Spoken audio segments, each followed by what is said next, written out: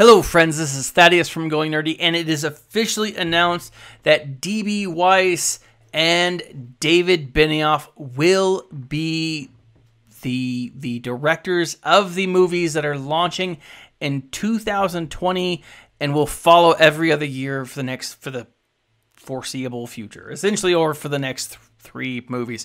What this means is these gentlemen are going to be giving the helm of introducing fans to the Old Republic. Now, that's specifically rumored. Now, what does that mean for Rian Johnson? We haven't heard squat about Rian Johnson's trilogy in a very long time. So this is what I think is actually going to happen with the Rian Johnson trilogy. Straight to streaming.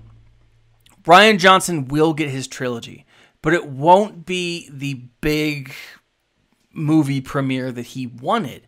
It's going to be a smaller, I don't want to say low budget, because nothing Disney or Star Wars will ever do will most likely ever be low budget. My thought, though, is what he's going to be getting is a straight to streaming movie series.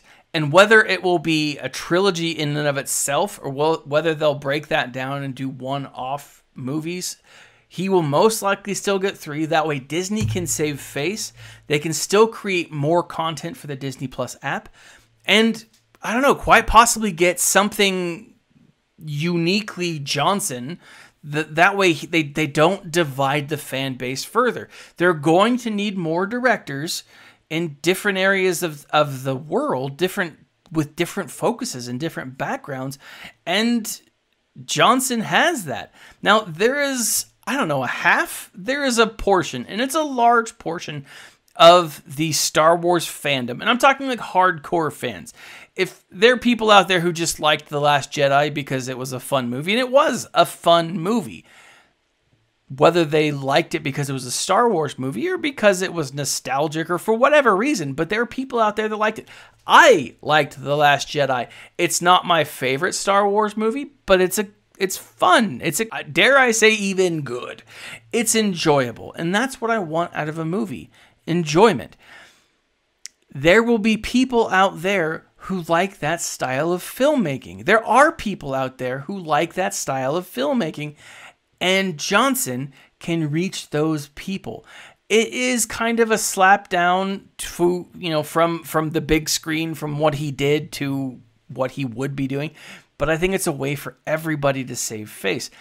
And in all fairness, a lot of people would be more okay with Johnson doing something on a streaming platform than taking over an entire trilogy.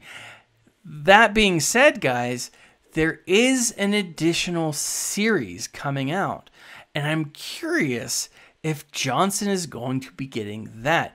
Now, we know that there's a Cassian Andor series. We know that there's the Mandalorian series, 2 series, and I'm very excited to see what they look like. One explores the Empire during that time. One explores what happens shortly after the Empire. So I'm really excited. The next trilogy is supposed to the next series is supposed to take place around the time of this new trilogy starting. What will happen with this new series is it'll launch shortly before the launch of the new Game of Thrones Star Wars trilogy. It's supposed to be connected. Could Rian Johnson have something to do with that? I don't know. It's very possible. I think there's a lot of stuff up in the air with all of this. I don't think Johnson's out of the picture just yet. So if you loved him, rejoice. If you hated him, be angry. Whatever. I'm excited because more Star Wars. That's really where my happiness lies. What do you guys think? Do you think Johnson's trilogy was canceled?